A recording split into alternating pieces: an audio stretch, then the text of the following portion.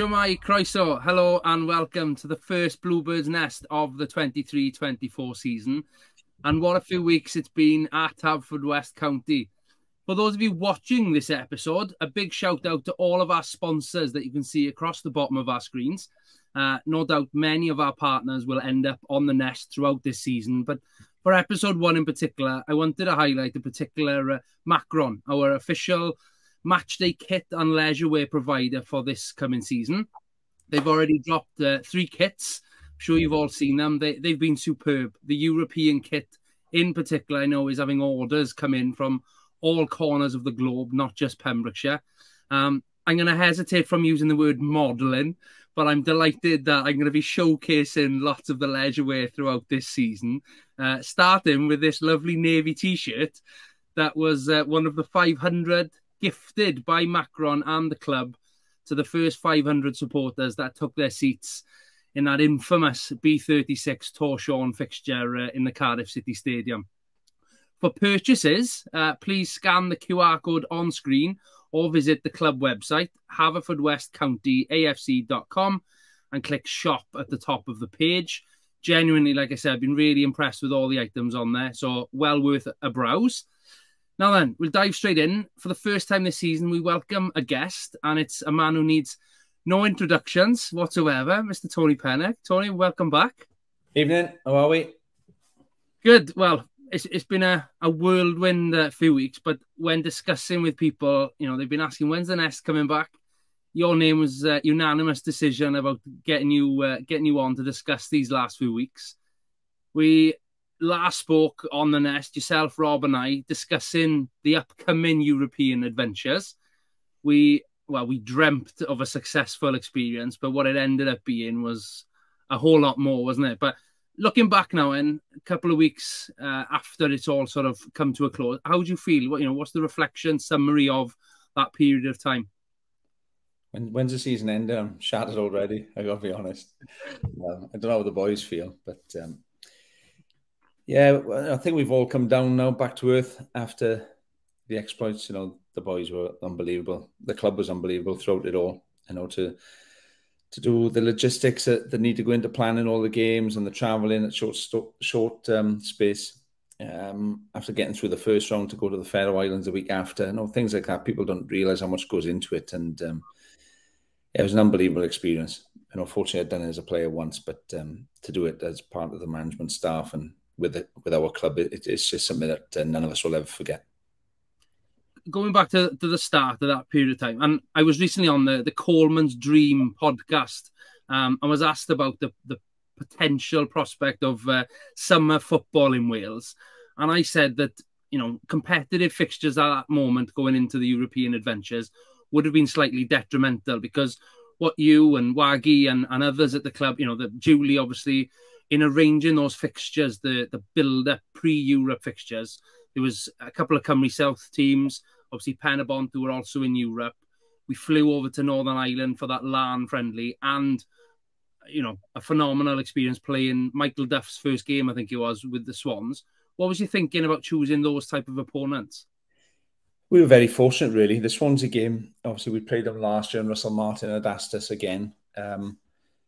And it was hard to confirm everything, really, because we'd booked Carmarthen as well later in the night. You know, we planned for 2 pre-seasons. We had a pre-season if we'd made Europe and a pre-season if we hadn't made Europe. And up until the Newtown game, we were working on both of them. So Carmarthen was booked in for a different date. And in fairness to A's at Carmarthen, once we got into Europe, you know, we spoke, we couldn't do that date. And he offered me another one. And so that was the first game we had. The boys had 2 weeks off before they then started doing some work themselves. And then we had a week's training for the Carmarthen game. And then the LAN one, really, again, it was a bit of luck, really, but great for us in terms of the FAW have a pot of money that anybody who qualifies for Europe is allowed to access that money to try and get a good friendly before your European games. So as soon as I was made aware of that after the whistle at Newtown, and then basically looked at which Irish teams were in our group or in our competition and which weren't. And by luck, I got hold of the LAN chairman. He put me in touch with their secretary and manager. And they'd had a game cancelled on them like the day before, and it just fell into place. They did have another game booked in that day, but the team they were playing against, you know, agreed to change the fixture, which allowed us to fly out on that weekend and play them. And I think that was a massive thing for the lads. Listen, the one downside of that trip was Dylan Reese's injury, and hindsight's a wonderful thing, but you can get injured anytime. But of the whole summer, that's been the biggest blow for everybody and for Dylan himself. But to have that experience, we flew on the Saturday morning, played the Saturday night, got treated like kings out there by Larne. I got to be fair to that club. What a classy club that is. And then to fly back on the Sunday, some of the boys, hadn't travelled with the team before, and yeah, it was short. It was a quick time period, but it was a valuable experience, and against a very good team that we had to work hard that day. We look at the team who played that day and the kids who came on. It was just full of kids, and they'll never forget that experience to play against the Irish champions in front of a couple of thousand people as well, which was beneficial to everybody. After that, then we came back and played the Ferry again. The Ferry were always a team we were going to play if we were not in the Europe pre-season, because we know how tough Britain Ferry are, and they showed that on the night. And then I think the next game was the Swans. Then was it? And during that week, we had a free weekend on that Saturday, and we all went to the beach.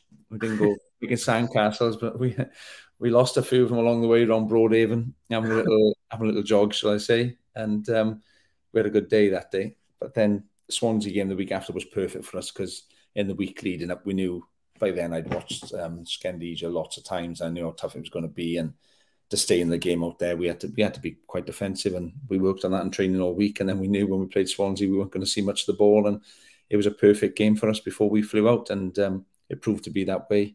We lost the game 2-0, but in fairness, that the boys acquitted themselves really well in that Swansea game, and we knew going out to North Macedonia it'd be very similar, and that's the way both legs panned out in the end. So, pre-season worked well for us, really did, and it held us in good stead going into the 4 European ties. Yeah, I totally agree. The experiences for those particularly the younger boys, it was, seeing that young squad all pretty much make their debut. I know they were relatively non-competitive fixtures on paper. They were hotly contested on the pitch. So seeing them, and then, seeing the young boys against household names, Joe Allen, Piro, Cabango. Piro went for, was 11 million to Leeds a few weeks later. When you got our lads coming up against them, it'll probably prove to be a great platform for those guys to build upon. Into the European games, I think it was rightly noted as well on the Scorio feed and things like that, how young a squad it ended up being, particularly in that home fixture, the Skendeja game. You weren't afraid to use those youngsters coming on. I think it was Harry, Yori and Lucas who finished the game on the pitch. Callum, I think, was pretty close to coming on that fixture again. I know you'd sent him to warm up a couple of times. He was almost required. And just this weekend, Dan John made his Cymru Premier debut as well. So the academy conveyor belt continues to churn out these young talents. That must be a huge asset to you. Well, if you look at the injuries we had last year, we had 141 missing players in 34 games last year. We're already up to 27, I think we are in 5 games this season already. We've needed them. We've needed the academy. The staff of the academy done a fantastic job. The grassroots teams that they played for in Pembrokeshire shows how strong the Pembrokeshire League is, really. And there's a lot of talented coaches in the area because there are a lot of good kids in Pembrokeshire, and that's been shown in the 12, 13 months that I've been here. The academy has played a massive part in the success we've had, and long may that continue.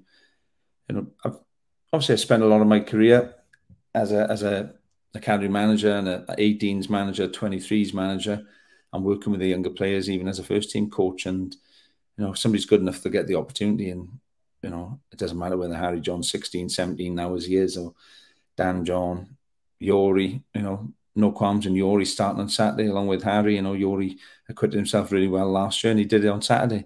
Lucas has come on, Seth has played, Luke Owen's been around the squad, Callum Shirt, John Chester's, people forget Ethan Knott's only under 19 as well, Rio Dyer, the Rio Dyer, Ethan, Harry John, I class them as senior players. I don't look at them as academy kids. They're senior players, and that's the way they carry themselves around the building. That's the way they act and behave themselves. And when they get the opportunities, they have to perform the same as a Jazz Richards or Ricky Watson, Dylan Reese. You know, that's how they stay in the team. That's how they get their opportunities, and they're the people they need to look at in training every night we train and every match we play to try and get in the team ahead of them. And again, I can't thank the academy and the Pembrokeshire League and the clubs that they came from for the fantastic work they put into them when they were younger.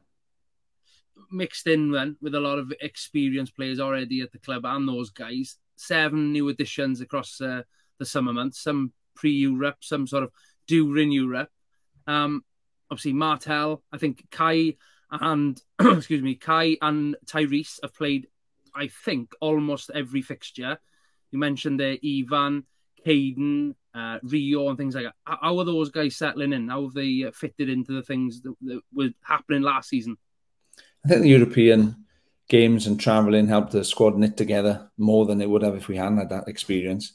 You know, we spent a lot of time in hotels and buses and planes and airports and everything else, and people get to know each other quite quickly when they're in a confined space like that.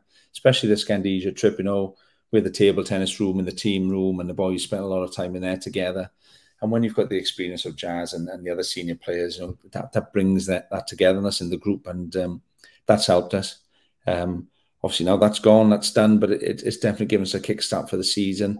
I think coming back down to earth has been tough for some people, me included, I'll be honest. And you know, our performances haven't quite hit the levels that we'd hope we would have. We know how tough this league is, and we can't just expect to turn up and win games of football at home or away. And you know, it's proven that already. The league looks quite even this year. Obviously, TNS are obviously the team everyone's a catch, but you know, Connors Key and Pennock, Bala, Met, Pontypridd.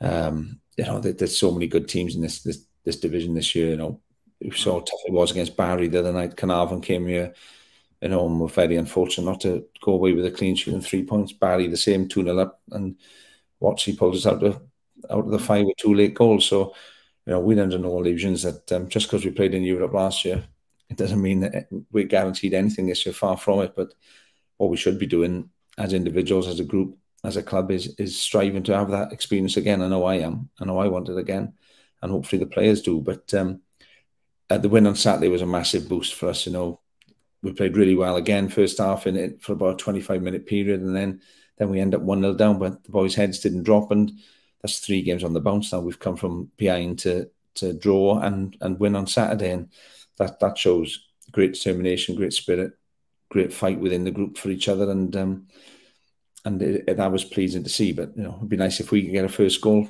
in one of our games coming up. But you know, Newtown home Saturday is going to be tough, because I was up there again Friday night, and you know, they picked up their first win as well against Met on Friday. Again, Met are a very good side. That was the first goals that they'd conceded all season. So we know the Newtown are going to be a tough test on Saturday.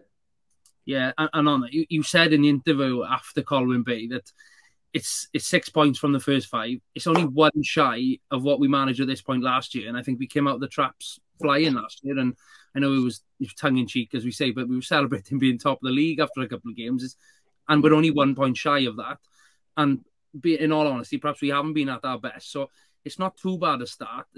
Especially like you said, as competitive as this league is this year. I think this time last year, Abus hadn't picked up a point, so it was sort of the writing was on the wall with clubs like that. This year, it's so much more competitive. Clubs have strengthened who last year were in relegation battles, and again, apart from TNS, I've said it in the past, it's almost a race for second. There should be a trophy for second place in this league. But you mentioned that we faced Newtown this weekend. Then we obviously overcame them at Latham Park in May. In the playoffs, there was a lot more perhaps at stake there, but still, it's going to be a competitive fixture. How are things ramping up in training and things this week, ready for that fixture this weekend then? Yeah, as soon as we finished up at Colwyn Bay on Saturday, preparation started for the lads. Obviously, I was there. I've been to Newtown twice this year and watched them twice, once against Pennock and once against Met on Friday night. So I pretty much know their side now. They picked up their first win. I'm sure Newtown are going to want to come here on the weekend and turn us over, because you know, we went there and beat them in the playoff final and denied them the opportunity of Europe. And you know, they've been in Europe several times. You know, they're a club that's been there and done it on numerous occasions. So knowing Chris and knowing the staff and the players he's got there, he's got some very good experienced players, some very good youngsters, and Saturday be a tough test. And going back to what you just said, yeah, we were top after 3 games, and then I think we lost our next 4 last season. You know, by the time we've got 6 points after 5 now. We were on 11 points after 10 games. You know, we can surpass that quite easily with the 5 games to go, but it's easily said that, and you know, we've still got to achieve it. And you know, we'll do everything we can on Saturday to add to our points tally and build on to the next game the week after, which just happens to be TNS away. Well, stranger things have happened, but thank you as always for your time. I'm sure we'll cross paths again on the Bluebirds Nest throughout the season. But best of luck this weekend in the home tie at the Oggy Bridge Meadow, a 2:30 kickoff versus Newtown. And like I said, we'll no doubt speak throughout the season as the drama unfolds, as it does every year in the Cymru Premier. But again, thank you for your time, and catch up soon. Cheers. Thanks, Ray.